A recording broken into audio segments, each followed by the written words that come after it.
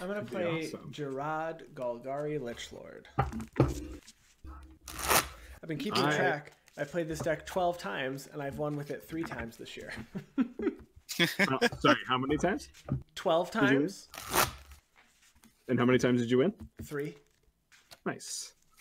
That's the perfect ratio, technically. Is it a quarter of the time you win with your deck? So, I mean, in a pot of 4. Yeah. So Jarad Golgari Lichlord is a 2/2 elf zombie for black, black, green, green. It gets +1/+1 for each creature in my graveyard, and has pay 3. Essentially, I get to fling a creature, I sacrifice a creature, and each opponent takes damage equal to that creature's power. And then I can sacrifice a swamp and a forest and return Jarad from my graveyard to my hand. Yes, Alkalite. This is unsleeved mid-power. I am going to be playing Morophon the Boundless. He's a 6/6 shapeshifter for 7 generic.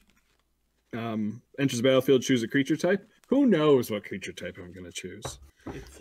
Spells of the chosen type cost Wooburg less to cast. Only reduces the colored mana, and other creatures I control of the chosen type will get +1/+1. Okay, I am playing Gallia of the Endless Day. She is a satyr, 2/2 with haste. Other satyrs I control get +1/+1 and have haste. That's not as important as whenever you attack with 3 or more creatures, I can discard a card at random. If I do, I get to draw 2 cards. And I am playing Kruphix, God of Horizons, for 3 and a green and a blue. It's a 4/7 and God, so it's indestructible. Constant Devotion to Simic is less than 7. He is a creature, but he gives me no maximum hand size, and if I would lose unspent mana, that mana becomes colorless instead. This is a semi-group hug Kruphix. It's not an Eldrazi Kruphix like your typical Kruphix decks. Eldrazi group hug, is that what you said? No, I said it's not an Eldrazi Kruphix deck. Oh, he was like, that's not fun.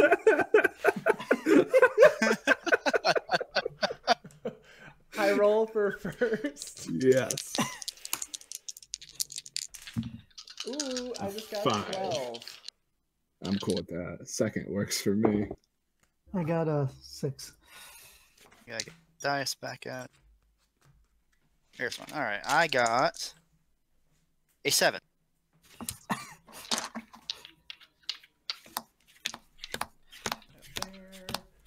So Andy is first, as expected, with that 12. with the 12, I have to keep this hand. It's a very slow one. I will. I'm going to take my first mulligan. Okay. Oh, this hand would be so good. This would be the riskiest keep. Risky. You know what? I've got 3 lands I can keep. Chad is saying that, Coil, your deck is everything tribal and not to believe you. Yeah, it is an everything tribal. It's an everything bagel. I mean, it is also a big mana. So I do have some X spells in here. Because Morophon costs a lot of mana, so I figured why not do other payoffs that cost a lot of mana. I like attacking with creatures. This deck wins by attacking. Alright, I'm keeping my hand. I do like it. This is technically a playable hand, so I will keep it. I'm keeping my second hand because I would normally keep it. I shouldn't say because I have to. I do have to, but I would normally keep it as well. Kyle doesn't believe me. This is Kruphix Big Mana Hug. Oh, Chris. Oh, don't believe Chris.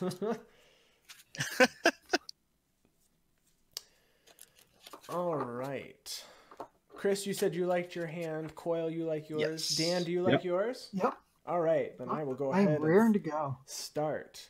Draw. I'm going to play Desert of the Glorified tapped, and I pass. I will draw for turn. I will play a Seaside Citadel tapped and pass. Okay, I will draw. I will play a Misty. I'm going to search for a dual land and play a Library of Lang. Go down to 39 and pass the turn. Draw my card. I will play. a flooded grove, and then I will pass turn. Chris, stay at 2 life. Yeah, draw. I'm going to play a Tranquil Thicket tapped, and I pass the turn. I will untap, and I will draw for turn.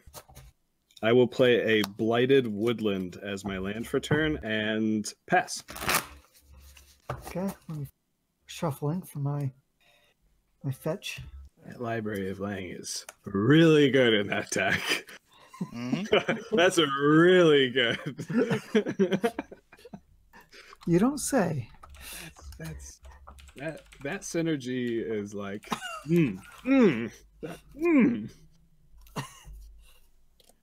Okay, I shall play a forest, and I shall pass the turn. Okay. I'll draw my card for the turn. I will play a Yavimaya Coast, and then I will pass the turn. Untap, draw. I will play a forest, and then I will pass the turn. I will draw for turn. And I haven't drawn another land yet, so I am forced to play. This is my land drop for turn. I'm going to play an Urza's Power Plants. Ooh. That's actually almost worse than the Temple of Volska. It still taps for a colorless. That is true. You know, we're going to start filtering the lands off the top of my deck, because that's how this card works. I'm going to play a Descendants Path. Okay. And pass the turn. I'm going to flash in Wildborn Preserver. He's a elf archer with flash and reach. Whenever a non-human creature enters the battlefield under my control, I may pay X. When I do, put X +1/+1 counters on Wildborn Preserver. All right. And so I shall play a mountain, tap all 3, cast Gallia, put a +1/+1 counter with the extra mana on there. And I think Chris is going to take 5. Interesting. All right. Oh, she has haste too. I forgot about that. Yes. Mm-hmm. That's real good. And then I shall pass the turn. All right. At the end of your turn, I'm going to take a damage to tap my Yavimaya Coast for a blue. And go 34 to filter into a blue and a green for my flooded grove. I'm going to cast Growth Spiral and draw a card. And then I'm going to put a land on the battlefield, so I'll put Alchemist Refuge onto the battlefield. Very nice. Seems like a pretty decent card. Hey Majin, is your little tray there done by Draw my card for the turn. Game Jester? Yes. Nice. Those are really cool. I thought about getting those as Christmas presents for a bunch of people last year, and I just didn't order. I got in one time. for each of my kids. That's great. Well, actually, 4 of the kids. My twins, they don't play yet, so I didn't get them one. I'm going to pay 3, and I'm going to cast Kodama's Reach. And then I'll pass turn. All right. Rampy. I'd take a Kodama's Reach off the top right now. That'd be awesome. At the end of turn, I'm going to Putrefy Gallia. Okay. And then untap. And I'm going to put an island in the play tap and a forest, get a forest and put it in my hands. All right. I'm going to draw. I will play a forest. And then I'm going to play a Golgari Signet. Mm-hmm. And then I will also pass the turn. I will untap. At my upkeep, I will reveal the top card of my library. I'm going to reveal an island, and since that does not share it's not a creature that shares a creature type with the creature I control, I have to put it on the bottom of my library.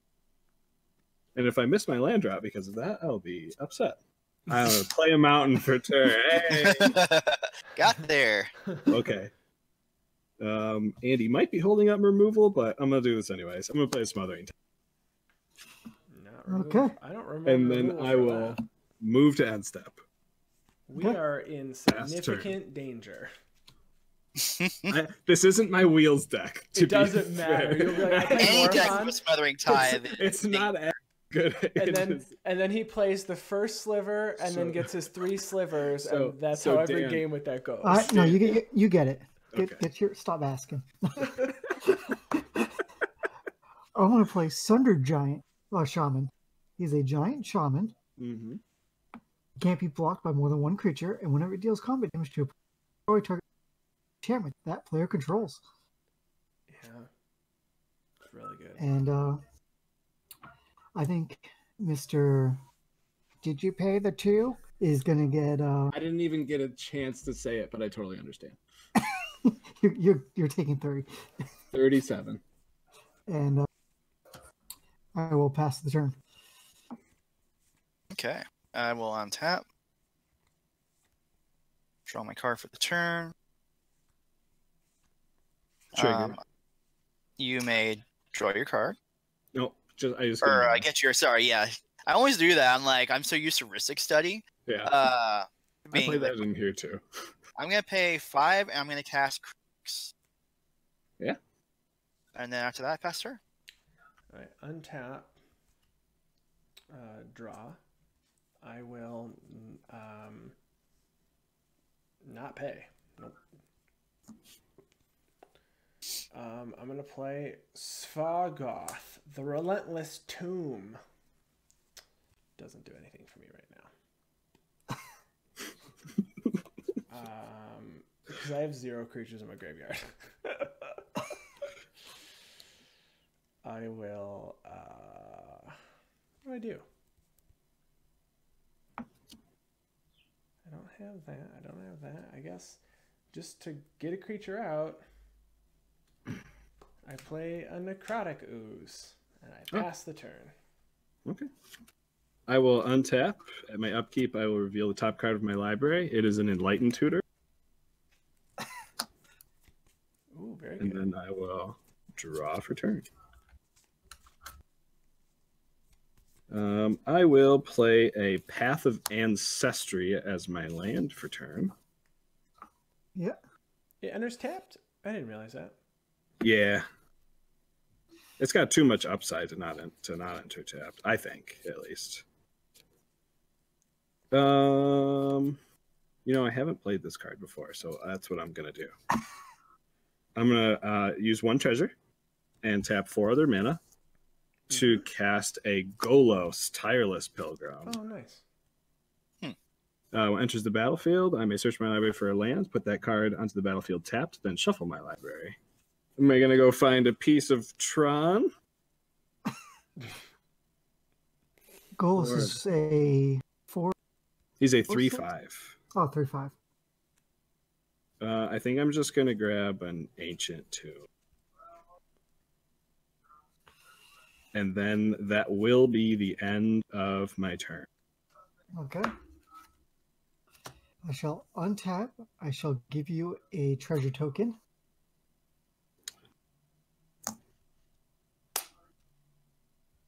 I shall pay 4 mana. Let's get some Gallia action going. Gallia. I'm going to play a Caustic Caterpillar. Very good. And I shall move to combat. And Mr. Ridiculous Morpheon. I haven't even cast Morophon. Yeah, he's coming. He's coming. Okay, I'm going to attack you. I'm going to trigger. Yep. Since I'm attacking you, you get to decide which card. I shall Middle discard one. Middle one. I'm going to discard it to the top of my deck. You didn't even see it? You like all 3 of your cards? So what are you discarding for again? I forget what you're discarding for. Gallia, what does she do? Yeah, whenever you attack with 3 or more creatures, Sorry, you cut out there. I get to draw 2 cards if I discard one. Oh, nice. Oh, that's wonderful. So you get 2 more of your little triggers. Beautiful. Your Shaman When he deals damage, you get to destroy. Is it an artifact or enchantment, or just an Yes. artifact? Either or. It's a disenchant. I will put Golos Tireless Pilgrim in front of your shaman. Okay. You And know what's what? its power and toughness? It didn't even ask, but It's a 5/5. yeah. My Golos will die. And you will take 3, 4, 5. I go down to 32. And I shall pass the turn Okay. to Chris. We'll untap and draw my card for the turn. Trigger? You may get your treasure.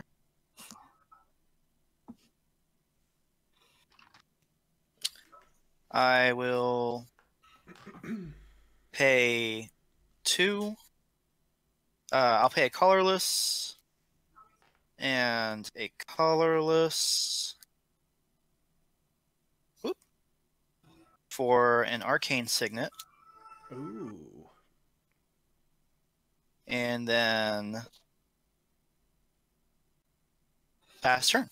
All right. Untap. Draw. Hissing So- Quagmire. Tapped. Like on Andy's just Like how I'm what? sitting there all innocent. I really don't have a whole lot going on. I'm going to. He's sitting there. He's sitting there innocent. I'm doing nothing. Just He's got the sitting around. Crocoos. You might. Yeah, you he's- never know when. You never know when a Phyrexian Devourer is going to randomly pop into the graveyard. Jarad, Galgaria, Lich Lord. Well, you can't cast anything because you've got 3 blue mana up. So. Well, it does have the ability of Golos. I'm sorry, Andy. Did you pay for your draw trigger? No. It has the ability of all creatures in graveyards. But you have But to at least- pay how much for Golos? 2 and Wooburg. Oh yeah, I can't do that. I ain't got that ability. Well, I will move to combat, and Coil, I'll swing at you for 4. I'll take 4. And I will 28. Pass turn. I will I untap. just assume we're gonna see your slivers, and it's just gonna like At my- havoc happens in like seconds.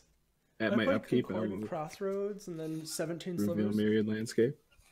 Myriad Landscape goes to the bottom of my library. Are you laughing because it's gonna happen this turn?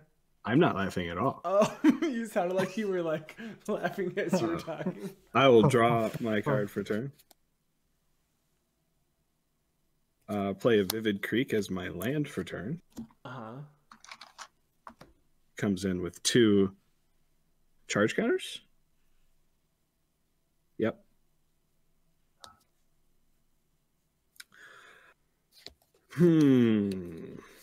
Decisions. Let's do this.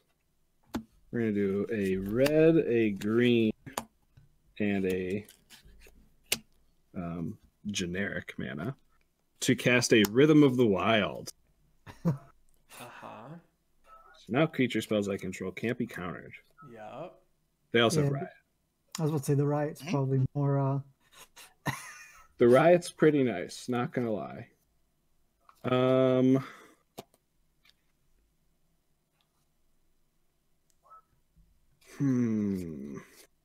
Let's do. I'm gonna take 2 for the Ancient Tomb. 3, 4, 5, 6, 7. To cast my commander. Right on to 26. I'll cast my commander. Riot trigger. I actually have a scry trigger first from my Path of Ancestry. So I'll scry 1. I'll put that card to the bottom. Riot trigger, I will choose to put a +1/+1 counter on Morophon. Morophon trigger, I am going to name Nephilim as my creature type. I am going to cast a Your Tiller Nephilim for free. It is a 2/2. It says whenever it attacks, return target creature card from your graveyard to play tapped and attacking. I will choose to give your Tiller Nephilim haste until end of turn. Or it's just haste. Or he has riot, so he gets haste. Yeah. I don't know if that's permanent haste or not, but what is Caustic Caterpillar's power toughness? 1/1. I'm going to move to combat. Okay. I will declare your Tiller Nephilim as an attacker, Dan. Okay. Attack trigger, I will have Golos Tireless Pilgrim enter the battlefield, also attacking you. Okay. And then Golos ETB trigger, Riot trigger, I'll put a +1/+1 counter on him. And then I'll go find a land and put it on the battlefield. I'll find Temple of the False God. That's 7 total, right? It will be 6 total. No, 7. I'm sorry. You're right, because your Tiller gets pumped by Morophon. And then I will move to end step after that. Okay. My turn. Mm-hmm. Okay. I shall untap.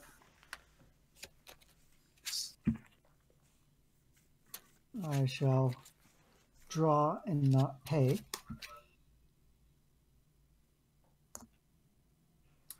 Dang it, I was kind of hoping it was a land.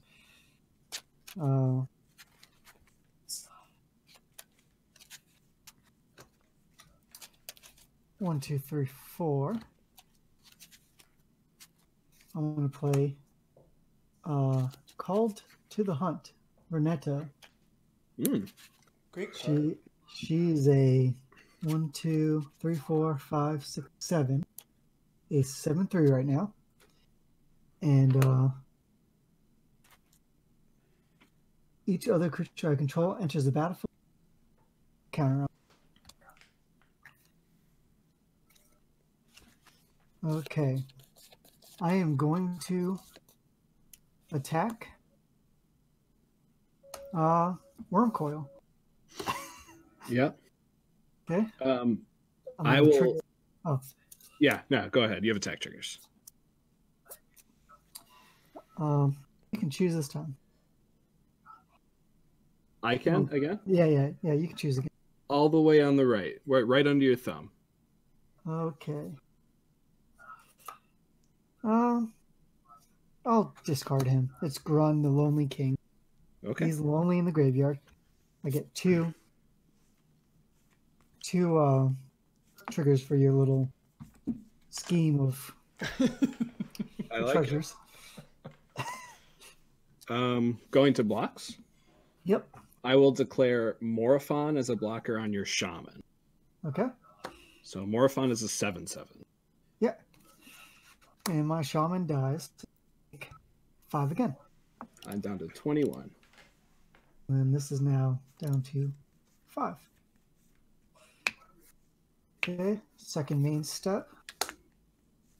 Play a mountain. Mm-hmm. I'm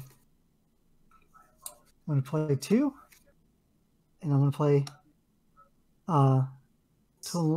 whatever summoner. Oh, Tilanalis or whatever. 1, 2, Tawatli? 4, 5. Tawatli. Summoner? Or human shaman. So I have City's Blessing. Okay. Hashtag blessed. And then whenever she attacks, I can pay X and a red. If I do, create X 1/1 elemental tokens that are tapped and attacking. Beginning of my next end step, exile those tokens unless I have this City's Blessing. Yeah. And then I shall pass the turn. All right. At the end of Dan's turn, I'm going to prove to Kyle that this is a group hug deck. I'm going to pay green into the Flooded Strand for 2 blue and a blue. And I'm going to flash in Dictative Kruphix. So it's an enchantment for 1 and 2 blue. It says at the beginning of each player's draw step, that player draws an additional card. Maybe I'll draw a land. And then I'm going to tap Arcane Signet to float a mana. And then at the end of turn, that's going to turn into a colorless mana floating thanks to Kruphix. Mm-hmm. Oop. There we go. Just keep that there. Keep track of my colorless mana. Then I'll untap. Kyle did make a good point. I mean, Kruphix has so many arms. A group hug would just from Kruphix. He has just enough arms for one of those bro hugs. For everyone. Everyone gets a bro. And then I'll draw my first card for the turn, and my second, Quill, you get your both of your treasures. Oh my goodness. Cool. I'm going to play a forest. And then I'm going to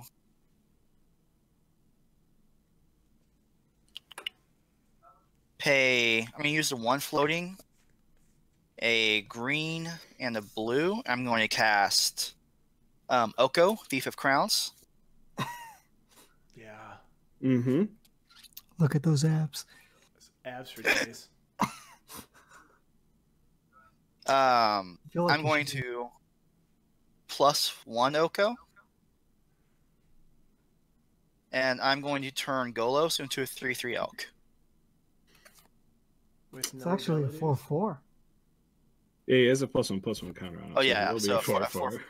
I'm thinking about whether I should activate his ability right now or not. So I have to follow all normal casting timings with his ability. Is how I read it. What is his ability even? I don't think I've ever So cast it. 2 in Wooburg, exile the top 3 cards of your library. You may play them this turn without paying them. Oh, I thought you said Morophon's ability. Never mind. Oh, I was no, like, Golos's. Okay.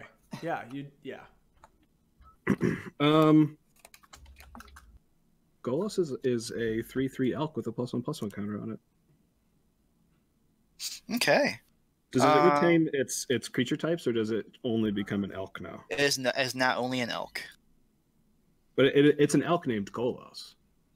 It is. Like, it keeps its name and everything. It's just now creature type elk, 3/3, no abilities. I think, Yes. yeah, Okay. it's still legendary. Yep. Okay. After that, I will.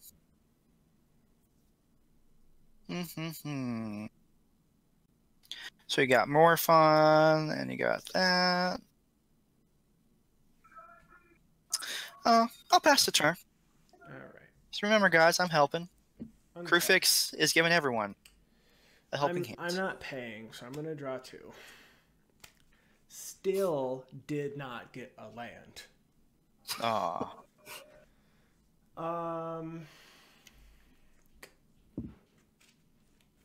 I will play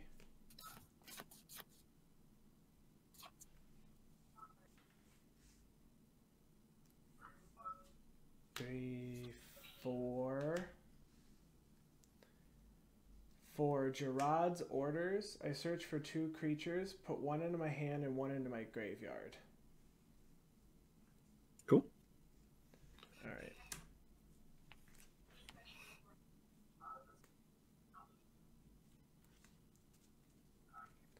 Is this a combo win right here?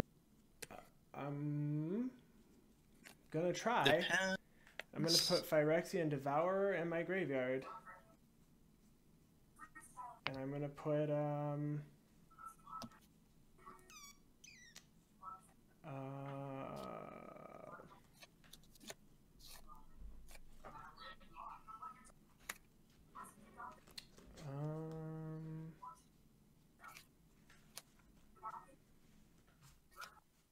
what do I put in my hand? That's the question. A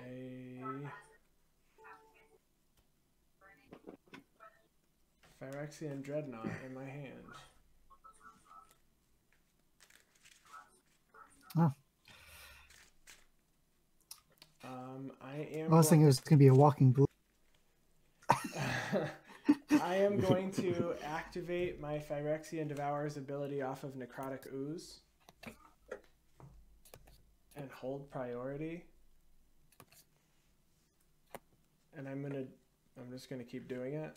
So 5, 6, 7, 8, 9, 10, 11, 12, 13, 14, 15, 16, 17, 18, 19, 20, 21, 22, 26,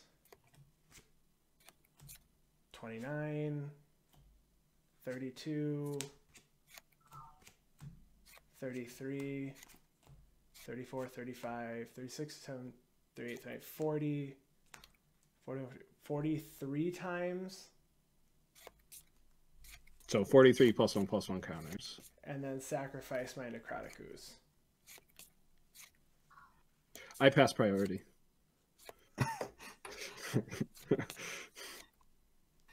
What are you sacrificing it to? My Jarad's ability. Oh, that's right. I totally forgot that even has an ability. I mean, I can't. I'm tapped out.